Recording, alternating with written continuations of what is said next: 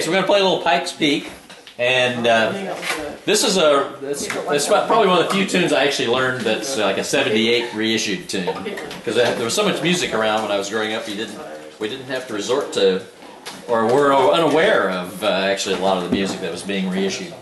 But since then, this is a great tune, and it's actually a tune from our region. It's called Pike's Peak, and it was from Sharp, Hinman and Sharp, but it's on this county record that's really nice. Two records called Echoes of the Ozarks. Really a lot of great tunes on there. These guys might have been from northern Arkansas, I think, not Missouri. It's in the general vicinity, you know. C, though. There we go.